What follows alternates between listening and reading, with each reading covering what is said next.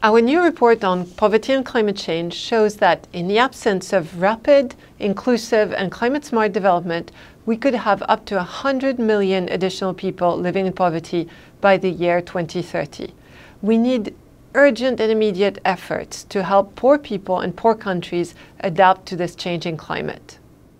Poor people are very vulnerable to climate shocks, and with climate change, these shocks will become more frequent. So it is urgent to accelerate the implementation of the kind of policies we've been working on, such as heat-resistant crops, better social safety nets to help people who've been affected with natural disasters, and other preventive measures to help people protect themselves against malaria and against other kinds of diseases. But we also have to take action on reducing emissions of greenhouse gases, because that is the only way to avoid runaway climate changes against which we cannot protect anybody, poor or rich.